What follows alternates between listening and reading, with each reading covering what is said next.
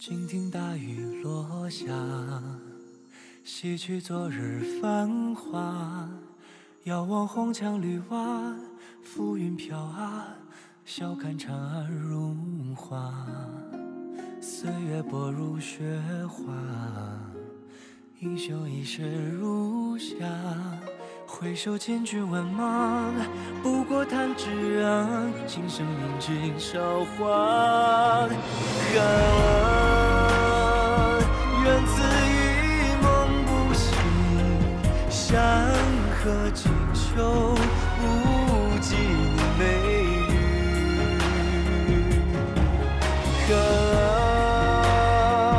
谱一段繁华盛世情，与你共赴一世约定。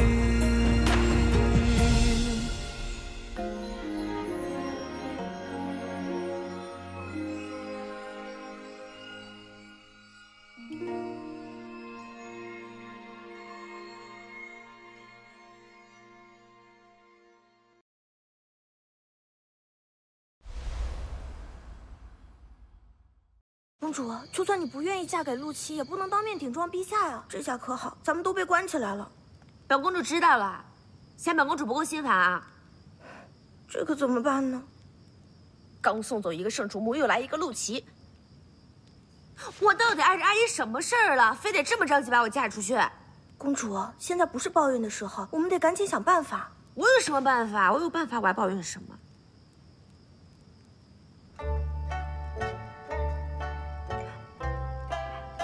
我知道了。公主知道什么了？天塌下来，有个子高的顶着嘛，我急什么？公主不急，那谁急啊？个子高的急呗。陛下生气，你教训公主2句不就行了吗？干嘛还真把这孩子给关起来了？这孩子的臭脾气真得改改，否则以后怎么嫁人，怎么伺候舅姑？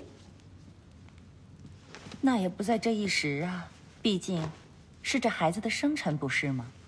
说到生辰，周王的生辰也快到了吧？不是快到了，是已经过了。什么？哎呦，陛下小心！为什么不提醒朕？皇后体恤陛下前朝辛劳，没让内侍省告诉陛下，也是情有可原的。不能怪皇后，她病得很重。是，妾身失言了。唉，起来吧。内侍省这群奴婢越来越放肆了，居然自作主张。你也是，他们不报，你也应该说一声啊。前一阵子，陛下为前朝的事情烦心，可是就想着不能再用这些小事儿让你再担心了。唉，这孩子，就是让你调教的太体贴，让人又恼又心疼。这次陛下允许科儿回宫，我们母子能够守在一起，已经心满意足了，哪还敢有其他奢望呀？你伺候朕这么多年，朕心里清楚你受了不少委屈，连带着周王也受了不少委屈。陛下说的是哪里的话呀？妾身不是勋贵子弟，陛下却从未有所介怀。妾身还能在这皇宫里和科儿一起享受荣华富贵，这不都是陛下的爱护吗？再者说了，在皇宫里生活，哪有尽如人意呀？一家人能够在一起，就是再好不过的了。科儿知道，陛下是疼他的。这孩子越是懂事，作为父亲，朕就越觉得亏欠他。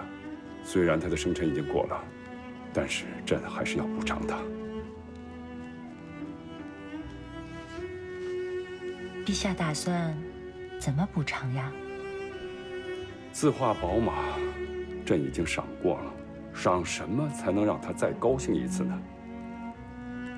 你也替朕想想。陛下真想补偿呀？当然。新男的生辰，收了那么多的大礼，太子、韩王、秦王的生辰就更不用说了，大摆宴席，众星捧月。周王虽然淡泊，但是朕不能厚此薄彼啊。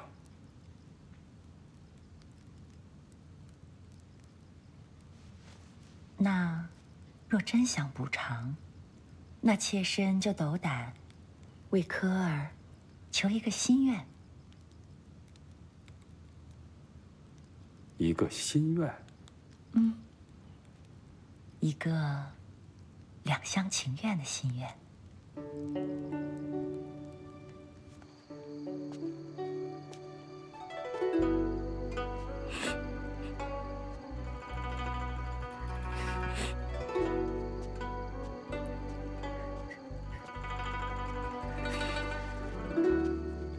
站住！不懂规矩吗？给我回来！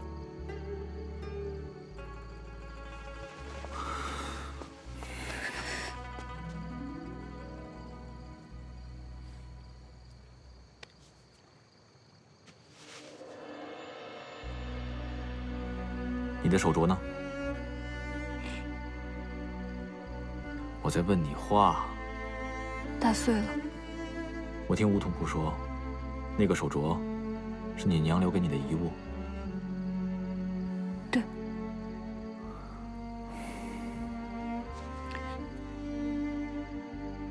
生我的气啊！奴婢不敢。奴婢如果做错了事，得罪了主人，就会挨打，甚至被杀死。不像有的人，只因为有个好姓氏，不管做了多少坏事，都可以逍遥自在。看来你真的很恨陆汉兴啊。是。你想你娘吗？当然想。我也想我娘。我娘死的那一年，到处都兵荒马乱的。我父亲又在外打仗，家里又闹了饥荒，娘只好带着我去投奔伯母。可娘病逝在了半路，于是我就抱着小妹妹去找你伯母。是伯母救了我和我的小妹妹。那段时间，伯母很艰难地带着我和莹莹，一直到我的父亲找到我们。幸亏你有个好伯母。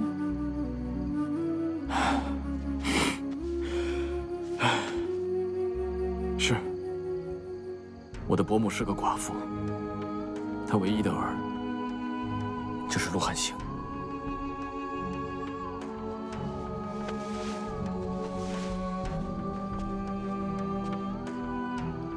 你明白了吗？所以这个陆汉兴无论有多混蛋，我可以打他、骂他、利用他、欺负他，但是我就是不能杀他。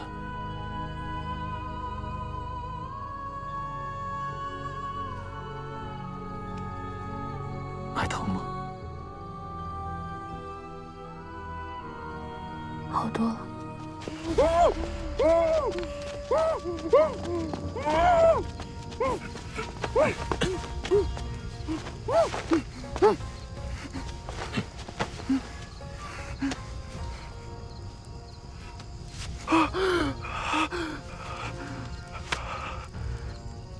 好好饶命！好好饶命！怎么，酒醒了？嗯？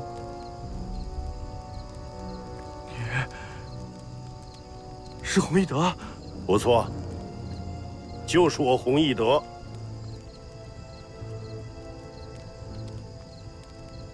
陆云集带军队镇压我们，还拿走了我一辈子的积蓄。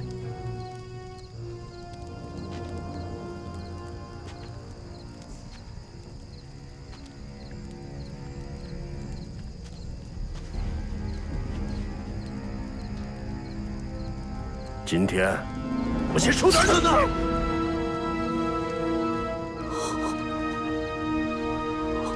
洪大哥，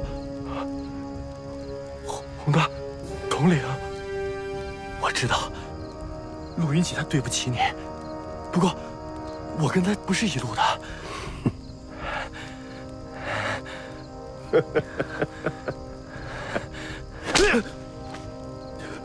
你还想耍老子？你本是陆家的人，怎么不是一路？陆云锦他确实是我叔叔，可是他们根本不把我当人看待。你看我身上这些伤，还有脸上，都是陆云锦的郎君打的。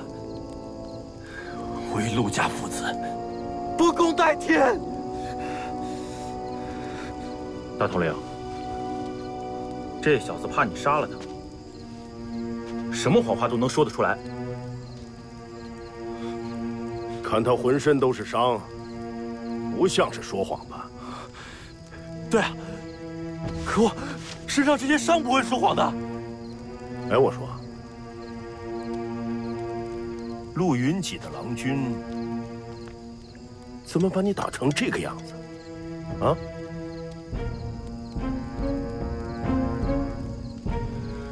陆启为了一件珍珠衣，把我打得死去活来的。洪大哥，你想要知道什么，我全都告诉你。陆云锦已经给广州别驾写了信，说要搜捕你们。哼，我们都已经到长安了，还在乎广州别驾？大统领，还是干掉他吧。不要！洪大哥，我可以出入陆府，我可以帮你们打探陆府的秘密消息。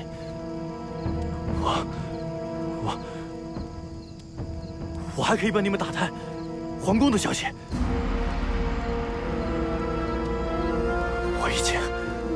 我已经受够了这种日子了。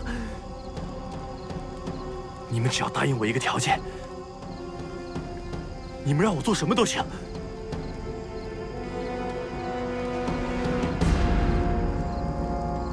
什么条件？杀了陆琪。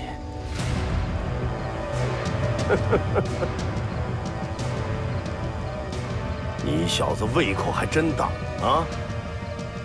我是陆云锦的亲侄子，只要陆琪死了，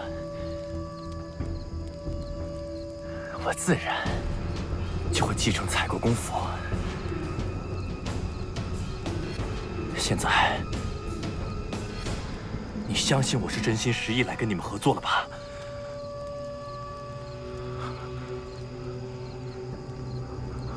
好，我就信你这一次。想清楚了？想清楚了，而想清楚了，不能嫁给陆琪的理由。说为什么？因为傅思言。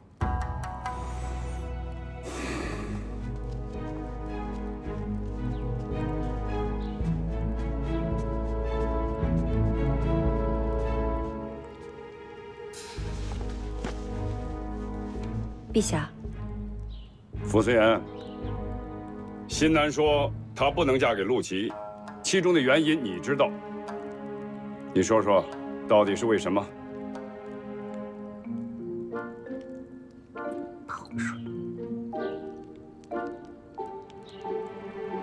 陛下，微臣想和公主单独说几句。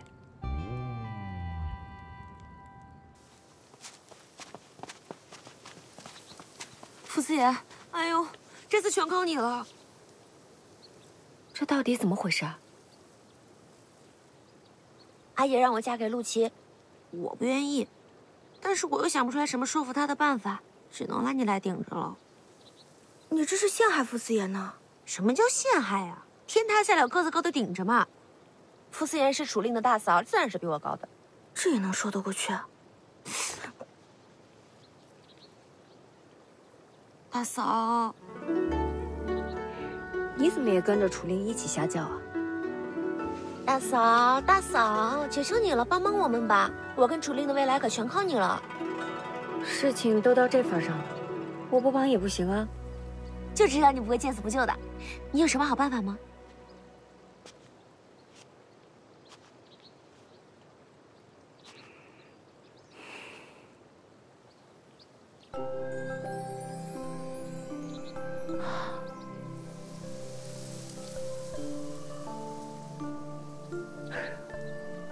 或许还真有一个办法。什么？可是公主，还需要你先去请一尊大佛。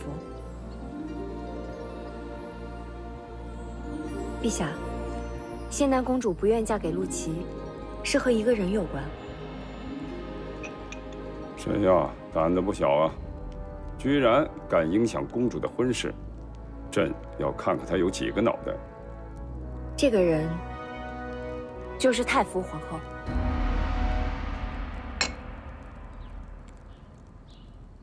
朕的阿娘？是。太傅皇后聪慧刚毅，仁慈宽厚。公主对皇祖母充满了眷恋和敬佩。孙女对祖母那也是应该的。除此之外，还有深深的羡慕。羡慕？是。公主羡慕太傅皇后能拥有一段传奇美满的婚姻，所以，公主对着太傅皇后的灵位起誓，也想像自己的皇祖母一样，找一个文武双全的驸马。你在胡说八道！微臣不敢。如果你说的是真的，陆琪也是文武双全，他为什么不嫁？说。因为陆琪还没有过最重要的一关。哪一关？雀屏中选。对，雀屏中选。要求的娇妻不射中雀屏，就不得中选。阿爷，您怎么来了？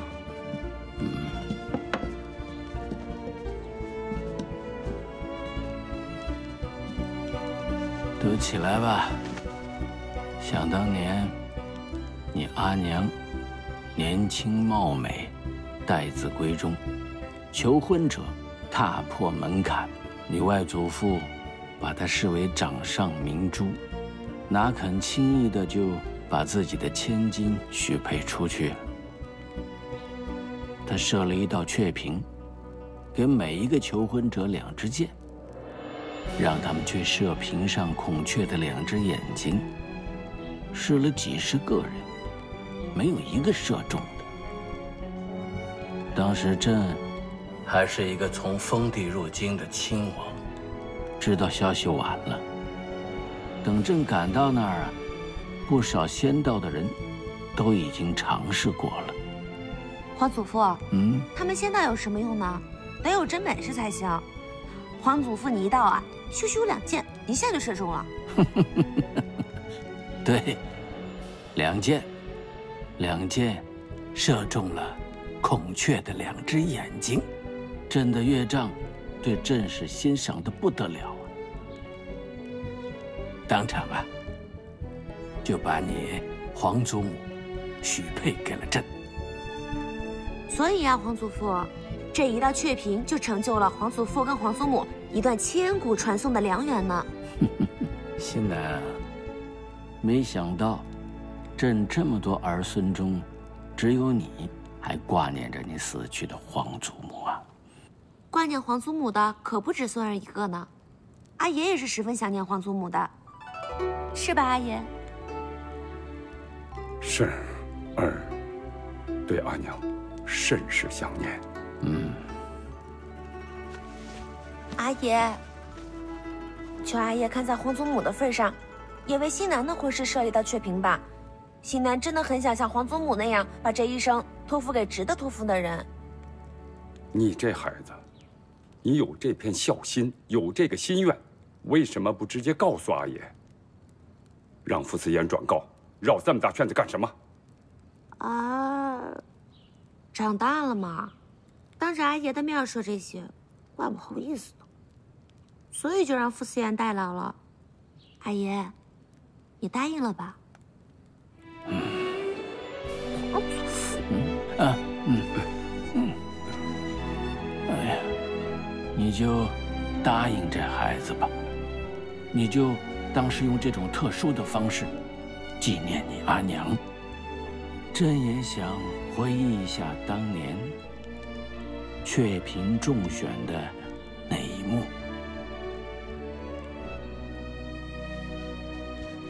是。公主，可万一要是陆琪射中了怎么办呢？哎呀，不可能！空军眼睛那么小，他陆琪哪有那个本事？可是我听说陆琪射箭技术很高超的。得了吧，被楚灵大哥在殿前比试打败，差点输光全部家产的家伙，能高到哪儿去？本公主才不信他有这本事。有啥本事？他有真本事啊！他不是输给尹大哥了吗？他输给我大哥，是因为我大哥比他更有本事，不等于陆琪没本事。比试弓箭的时候，他跟我大哥一样，射是误箭，中是误箭。那不是箭无虚发？那就是箭无虚发啊！要是让他射孔雀的眼睛呢？这么小？十有八九会射中吧。啊？那我怎么办呀？哎呦，不哭了，不哭了，不哭了，不哭了，啊，不哭了，不哭了，不哭了。我会想办法。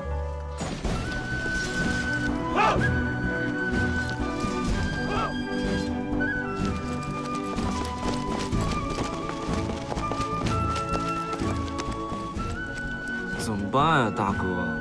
新南要是被陆琪……宗剑兄，回到出去的时候，身体要记得闪避，顾头不顾尾，在战场上还想活着回来吗？继续操练。是，将军。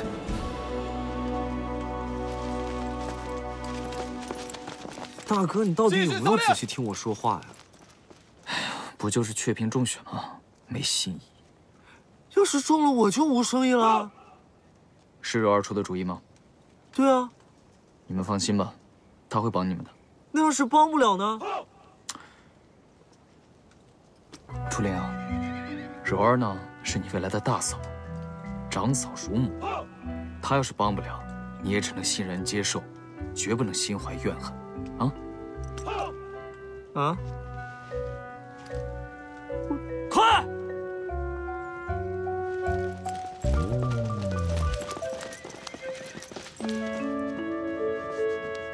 怎么样？见到傅四爷了吗？傅四爷今天有重要的事情，谁也不能见，谁也不能打扰。还有什么比本公主的终身大事更重要的？也不能怪傅四爷，是公主连招呼都不打就把傅四爷给陷害了。我那是信任他。本公主信任他，所以才把终身大事交给他。本公主哪知道，他是随便说一个雀屏中选，他不管不顾，无情无义的就把我扔那不管了。公主，傅思燕她又不是神仙，就今天早上那局势，她能想到办法把事情拖一拖，已经很讲义气了。再说了，如果陆琪射不中，公主就得救了。你到底是哪边的人？我要嫁给陆琪，你也要陪嫁的，你要给人家当小妾。我跟你说，你要去陆府的话，你就得给陆琪铺床，你得给他叠被。你得给他洗马桶。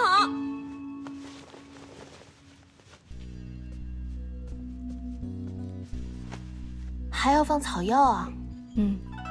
别动，这个分量啊，一点都不能错。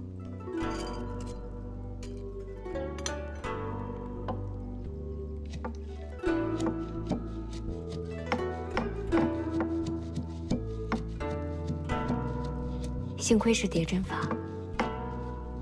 叠针法怎么了？正是我需要的。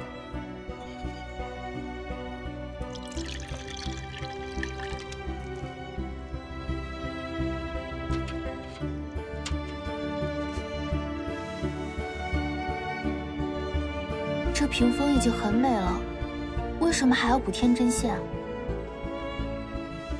因为人家好歹叫了我一声大嫂。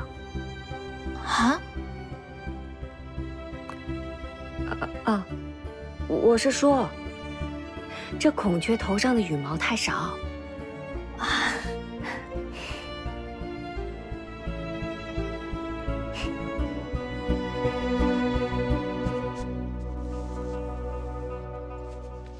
郎君今日要进宫啊？赐婚就赐婚，非搞什么雀屏中选，都是那个傅柔搞的鬼。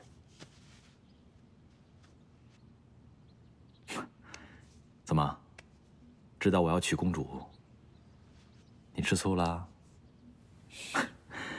你放心好了，就算是公主进门，我也不可能让她欺负你的。对了，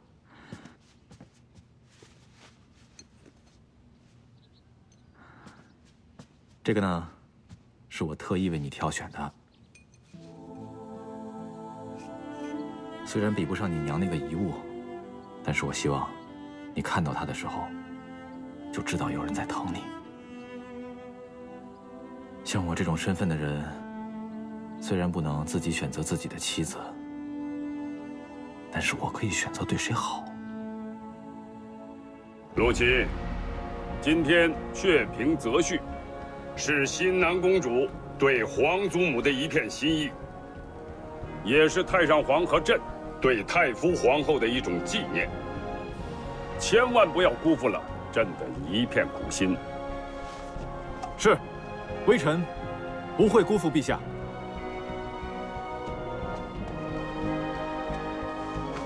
陛下，鲁国公及其子盛楚令在宫外求见。快让他们进来！召。是。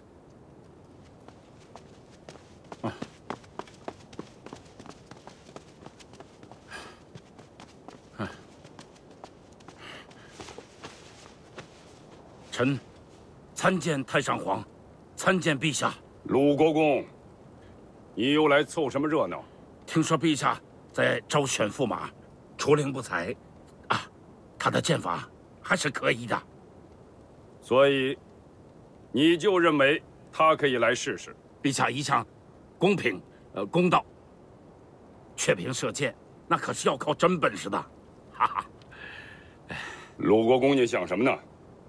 你以为朕的公主是集市上的柑橘，是个人都可以随便挑吗？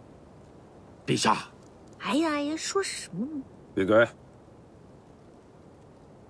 鲁国公，朕给过你一次机会，不会给你第二次。既然来了，就和朕一起看看吧。谢陛下。陛下，陆琪，微臣在。你可以去准备了。是。曹内侍，这个屏风会不会离得有点太远了？是不是那叫射箭的人离得近一点？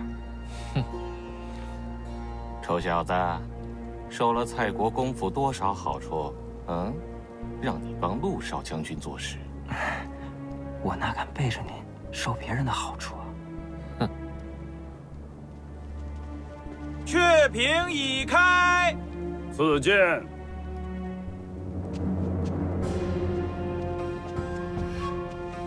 等等，陆琪，你离雀屏太近了。公主，陆琪离雀屏足有150步，够远了。150步不够，得200步。对，200步，200步好啊，整装，啊。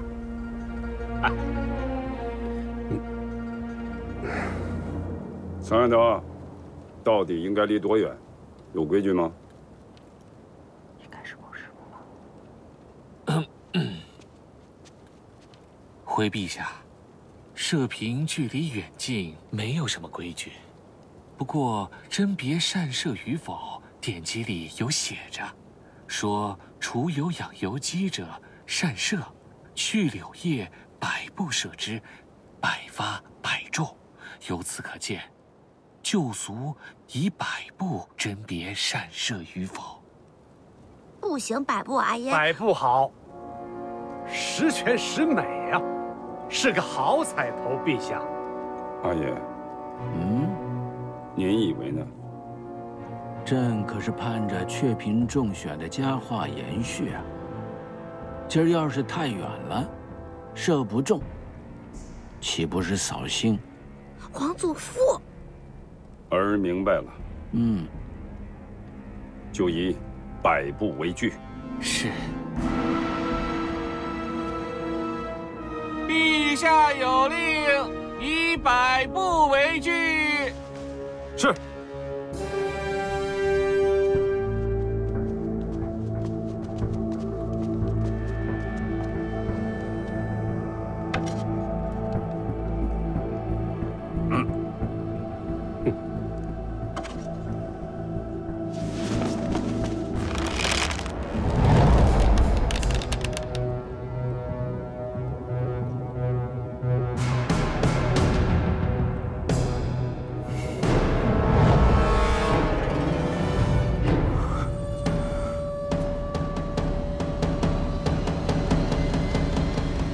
架势拉得倒不错，他怎么不射呀？急什么？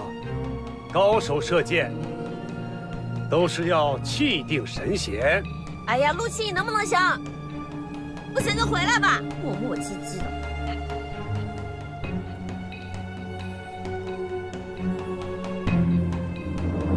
陆琪，你到底射不射啊？不射就别射了。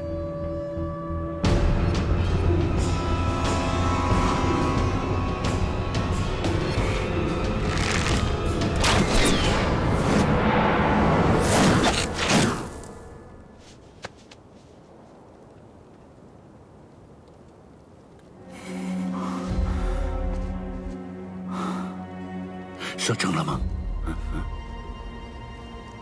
好像差那么一点点。哈哈，准头差那么一点。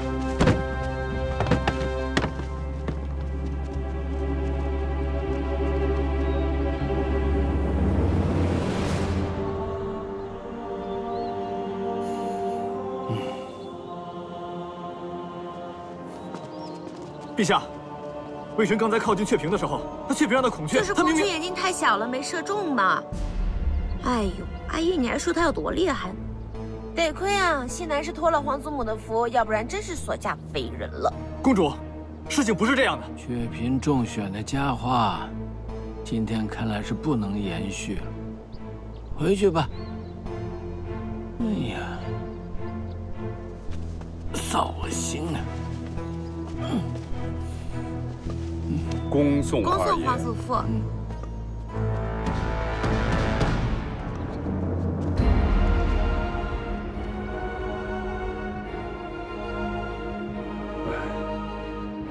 陆琪，记住，朕给过你机会。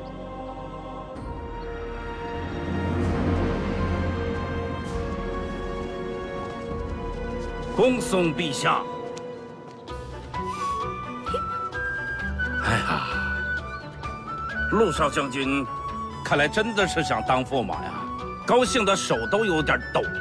不过准星就差了那么一点点。鲁国公啊，陛下至少还赏识陆琪，给他一次机会，不像你这位郎君，陛下连个机会都不肯给哦。是啊，楚令是没得过军功，不过他还小，早晚有一天会为大唐，出力报效。哼哼，不信走着瞧。走着瞧。撒，就差了那么一点点儿。全家没一个正经人。擦！乌合之众。父亲，刚才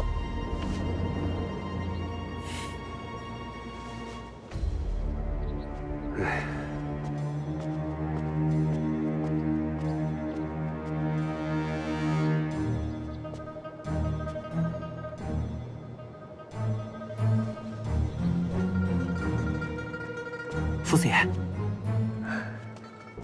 怎么样？陆琪射偏了。这次真的要多谢你了。小意思，全靠你告诉我那些典籍上的话，陛下呀才下令把距离改成了100步。哎，傅四爷，为什么陆琪站得离屏风近，他反而会射偏呢？这是一个小秘密，今天先不跟你说。哦，对了，还有一件事情想让你帮忙。你说。你怎么搞的？我瞄准的时候，那个孔雀在动。有这种事？当时陛下和我都在场，没有什么不对劲啊。刚开始我远离雀屏的时候，也没有发现异样。但当我走近以后，那个孔雀就在动了，就像在不断点头一样。这事太蹊跷，一定是有人在捣鬼。好，包在我身上。多谢。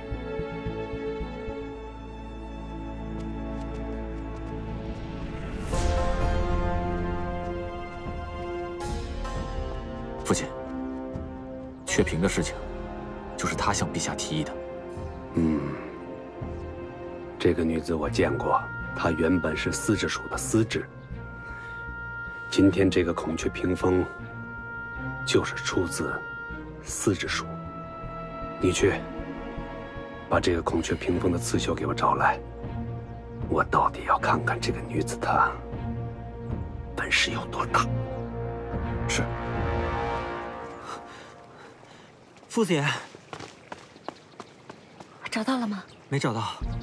我问了好几个兄弟，他们都说亲眼看见那孔雀开屏的刺绣被裁下来，然后丢进装破烂的篓子里。可是我找了好几遍，压根就没找到。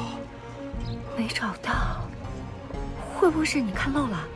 你闻闻我身上的馊味儿，我都来来回回找了3遍了。哎，你说，它会不会被别人捡走了？啊，怎么办？如果被有心人捡走了，那可就糟了。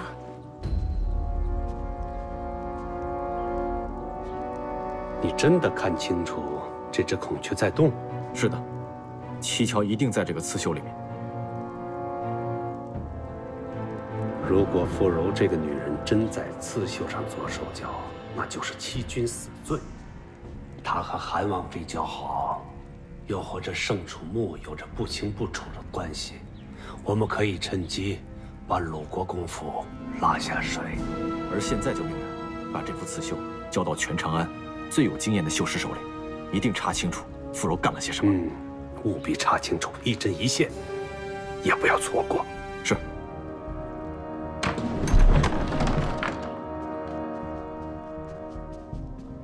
大家翁，京师府的张公求见。请张公到客厅稍坐，奉茶。是。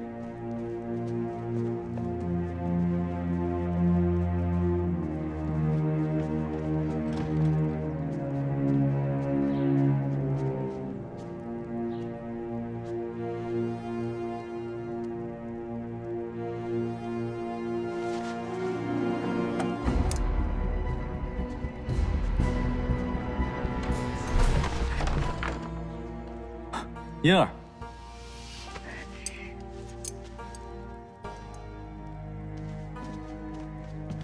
什么时候来的？我刚吃过中饭，来伺候郎君。这刺绣可真漂亮，可惜破了2个洞。不用管这些。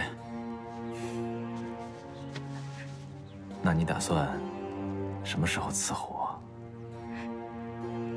郎君累不累啊？要不歇一歇，我帮你打扇。好。郎君先过去吧，我看这里乱糟糟的，我收拾一下再过去，这样郎君一会儿做事情的时候看着也舒心些。真贴心。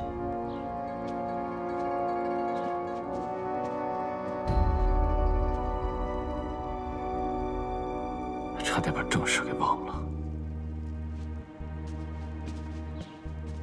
梧桐仆，郎君，把这幅刺绣交到全长安最有经验的绣师手里。好，哪怕是1根丝线有异常，也要给本郎君查得明明白白。是。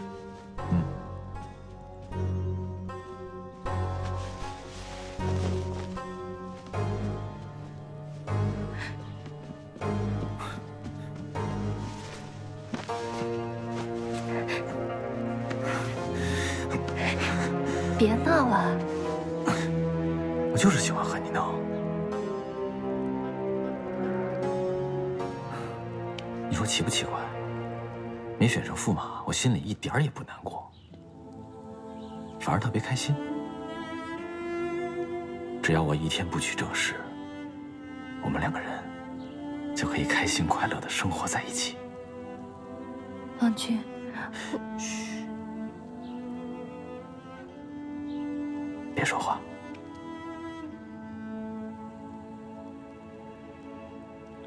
这蔡国公府啊，到底没娶上新南这个公主，都是临时搞出一个什么雀屏，把事儿给搅黄了。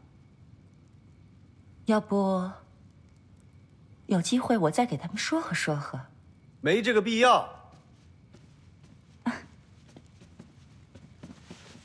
母妃，快坐。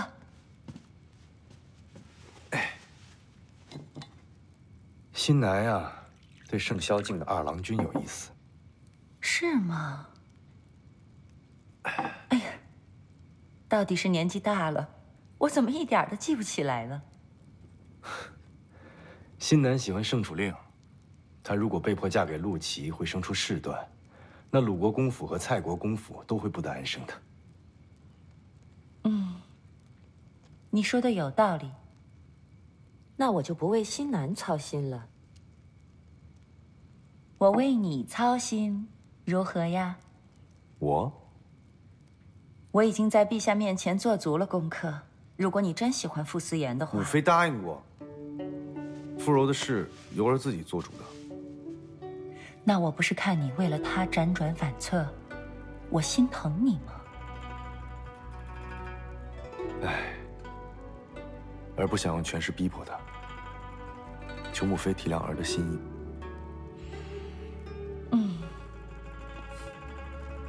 喝茶。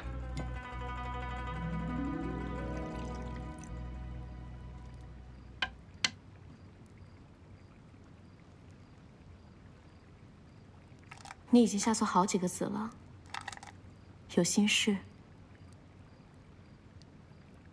是啊，不然也不会半夜睡不着，到花音阁来找你下棋了。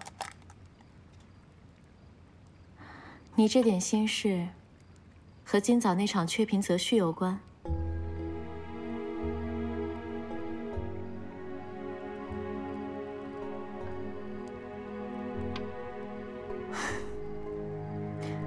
又下错了。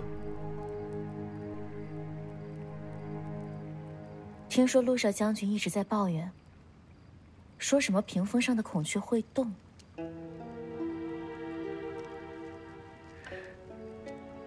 刺绣的孔雀不可能活过来乱动，不过能教我在裙子里掺入胶丝，以阳光为饵，变出波光粼粼的傅斯眼，也许有办法制造另一个奇迹。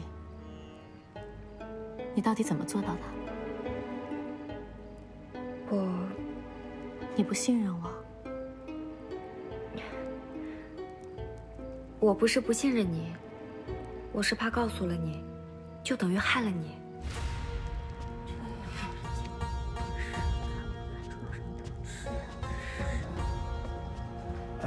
我去取酒来。哦，郎君，全长安有名的绣师，我几乎都请过来了。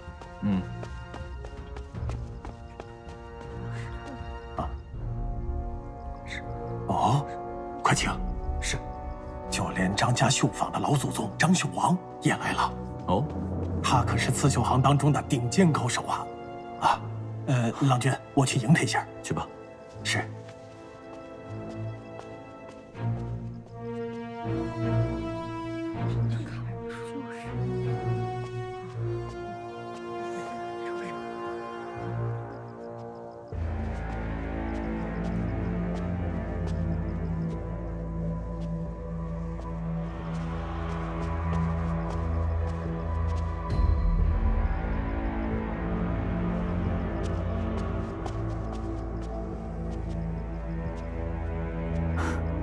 嫣儿，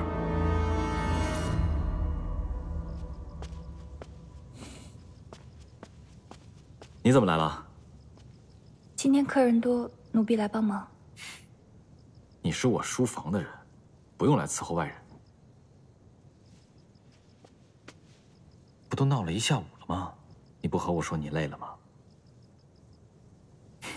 别调皮了啊，赶紧回去休息。是。哎呀，没想到您老爷出山了。我听说蔡国公府上出了一件瞧不透的刺绣，老婆子忍不住好奇，特意过来看看，到底有什么玄妙。哎呀，这回可就指望您了。若是能识破这刺绣里的古怪，可是帮了我们郎君一个大忙啊！你放心，不是老婆子自夸，这刺绣里的花样啊，还真没有瞒得住我这双老眼的。好，请。